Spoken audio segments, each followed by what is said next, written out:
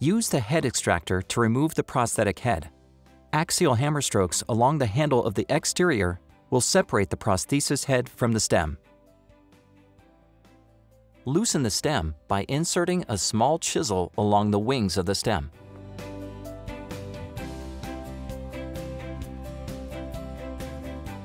Pull off the stem with the positioner and hammer strokes on the underside of the positioner handle. In order to facilitate detachment of the glenoid, the following procedure can be applied. Align the matching glenoid Vitamist template over the implanted glenoid component. Drill out the center of the implant pegs to a depth of 15 millimeters, starting with a 2.5 millimeter drill bit.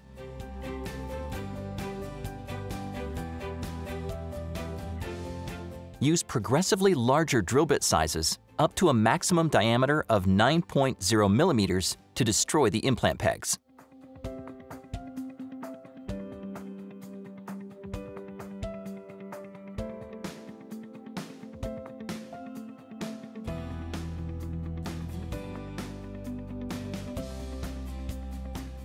Be sure to remove all implant debris, including both implant contrast markers at the medial tip of the implant pegs.